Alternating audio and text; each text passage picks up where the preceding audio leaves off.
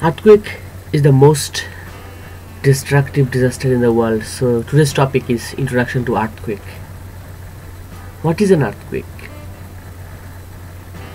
A sudden movement of the earth crust caused by the release of stress accumulated along the geologic faults by an volcanic activity is called earthquake.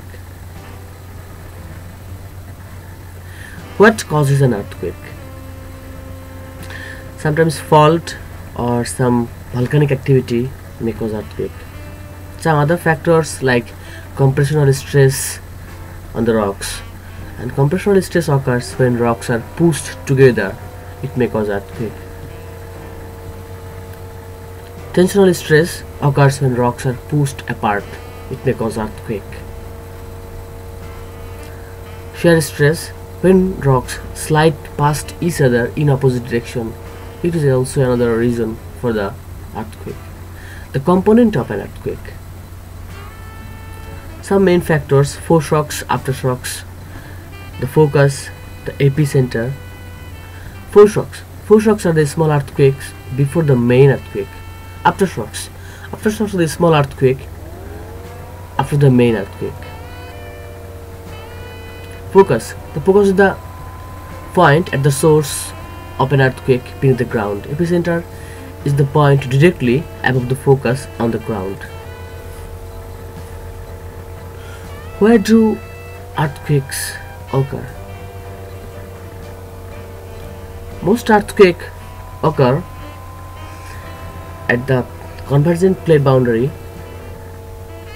divergent plate boundary, and number 3, transform plate boundary. Convergent plate boundary, where two plates subduct to each other. This is called convergent plate boundary. Divergent plate boundary, where two plates move in opposite direction,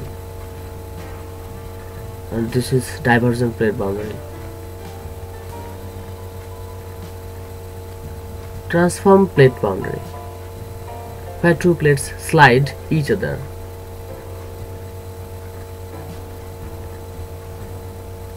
Seismic activity is defined as the types, frequency, size of an earthquake that happens over a period of time in a certain area. Seismic activity can be measured by an instrument called seismograph.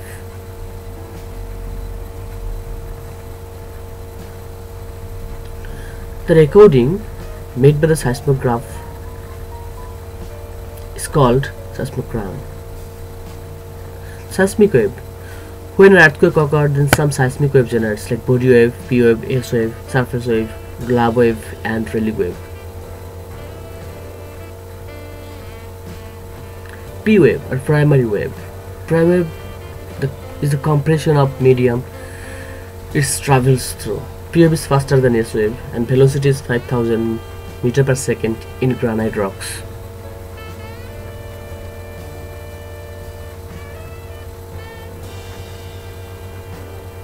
S wave or secondary wave, it travels up and down movement and called transverse wave.